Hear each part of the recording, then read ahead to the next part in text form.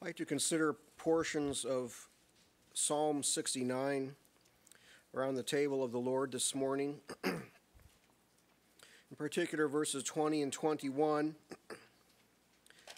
This is one of those psalms, there's a few of these where the Holy Spirit gives us insight into the heart of Jesus as he was dying on the cross.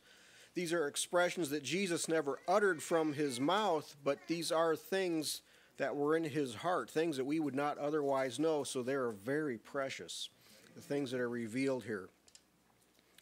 Psalm 69, verses 20 and 21, "Reproach hath broken my heart, and I am full of heaviness. And I looked for some to take pity, but there was none. And for comforters, but I found none. They gave me also gall for my meat, and in my thirst they gave me vinegar to drink." Now the reproach here that Jesus suffered was not from God. This was the reproach of other men that he suffered. God turned his face from him and cursed him for a moment for our sins, but wicked men reproached Jesus for no valid reason. We could say that he suffered of God righteously, but the suffering he endured of men was unrighteous. They hated him without a cause. They were abusive and full of contempt for him, scorning him while he was bearing all our sins. The reproach that Jesus bore on the cross, in a sense, had nothing, we're talking about the reproach of men, had nothing to do with atonement for sins. That's not what paid for our sins. What Pilate did to Jesus and the scourging and what the Jews did to Jesus, this didn't pay for a single sin. We know this.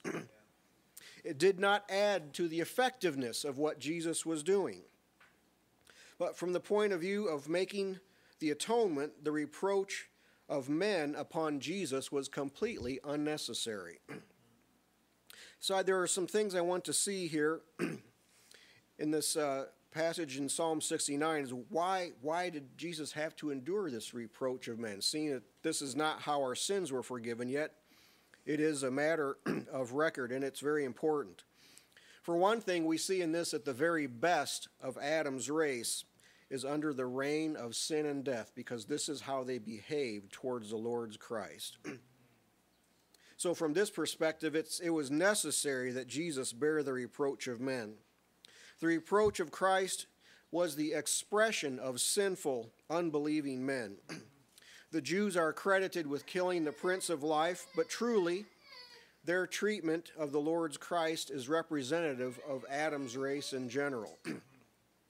No Gentile has any reason to hate the Jews for crucifying Christ, because they would have done the same or worse.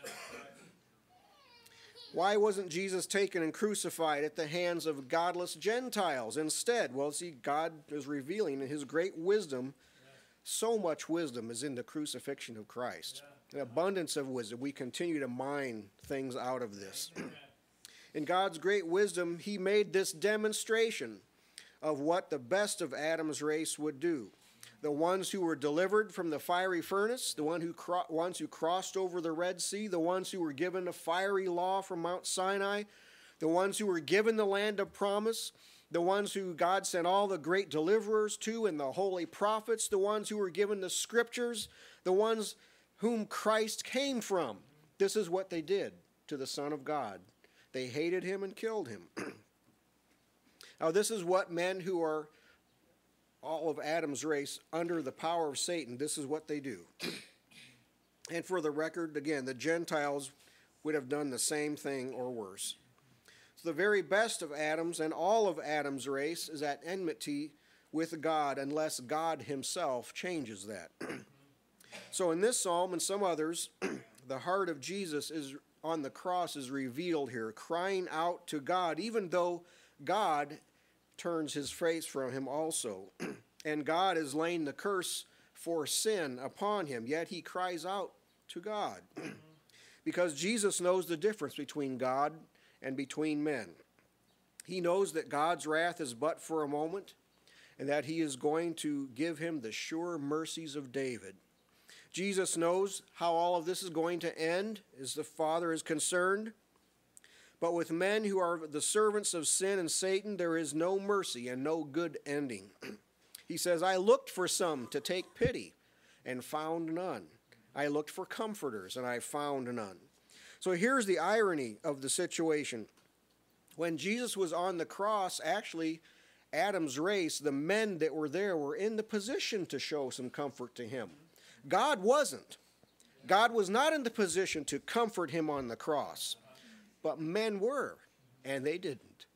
Men could have showed pity, but they didn't. God's cursing of him was essential for the payment of sin. The ones for whom Jesus was dying could have been kind to him. And we know those that believed in him were. They could have given him some relief in his sorrows and sufferings, but instead they give him vinegar mingled with gall, which is actually poison. Paul wrote to the Corinthians concerning the hidden wisdom of God, which none of the princes of this world knew. That is, the leaders, the wisest, the best ones of this world. For had they known it, they would not have crucified the Lord of glory. And another reason why Jesus was so reproached of men was that he must be rejected by men. By divine providence, here in God's wisdom. They hated him so that he would be crucified outside the city. Outside the gates of the city. This is where you take the murderers and the thieves and the low lives that are rejects of society, those who suffer ignoble deaths and deservedly so. This is where they go, outside the city. So God arranged this so Jesus would be taken out there too. And that's where Jesus was crucified. It was necessary that he be consumed for sin, as shadowed in the law. For the bodies of those beasts whose blood is brought into the sanctuary by the high priest for sin are burned without the camp. It's because they bore the sin. You don't eat that. You don't eat that sacrifice. You take it outside and you burn it out away from the people. Wherefore Jesus also, that he might sanctify the people with his blood, suffered without the gate. The purpose for the blood of Jesus is to take away the sin of the people. Therefore, it was necessary that Jesus suffer outside the camp, away from where the people are. You know that sin has a tremendous contaminating effect. If Jesus is to sanctify the people, then as he bears all our sins, he must be taken away from the people, away from the sin, away from the world. So in God's wisdom, it was predetermined that the people would hate him, so that they would take him outside the camp. But also, the next verse in Hebrews chapter 13, from where I just read, gives us another reason for the reproach that Jesus bore. Let us go forth, therefore, unto him without the camp, bearing his reproach. Amen. Now, in God's great wisdom, this is how you participate with Christ. Right. Jesus bore the reproach of men because those who believe on him will have to bear it too. And we could say that the other way around, that we must bear the reproach of men because Jesus also did. In God's wisdom, the hatred and reproach of those who crucified Jesus is actually for our benefit. Jesus had his cross, and we all have our own crosses to bear. Jesus was delivered to death, and we both die and are dead with him. Wherefore in all things it behooved him to be made like unto his brethren, that he might be a merciful and faithful priest in things pertaining to God, to make reconciliation for the sins of the people. For in that he himself hath suffered being tempted, he is able to succor them that are tempted. And Paul confessed to the Galatians, but God forbid that I should glory, save in the cross of our Lord Jesus Christ, by whom the world is crucified unto me, and I unto the world. Jesus intercedes for those on pilgrimage through this world, on the way to the world to come. He knows how to help people who are hated by the world. He knows how to keep you spotless through the world and from the reproach of men. And he can tell every one of us, when I was in the worst of it, when I was in the depths of reproach, being hated of men and cursed of God, I cried out to God, and he heard me. And when it was over, My God gathered me again with tender mercies. So he says again in the 69th Psalm, verses 6 and 7, let not them that wait on thee, O Lord God of hosts, be ashamed for my sake. Let those that seek thee, let not those that seek thee be confounded for my sake, O God of Israel, because for thy sake I have borne reproach, shame hath covered my face. So because I bore this, save them too. Hear me, O Lord, the 16th verse. Hear me, O Lord, for thy loving kindness is good. Turn unto me according to the multitude of thy tender mercies, and hide not thy face from thy servant, for I am in trouble. Hear me speedily. Draw nigh unto my soul and redeem it. Deliver me because of mine enemies.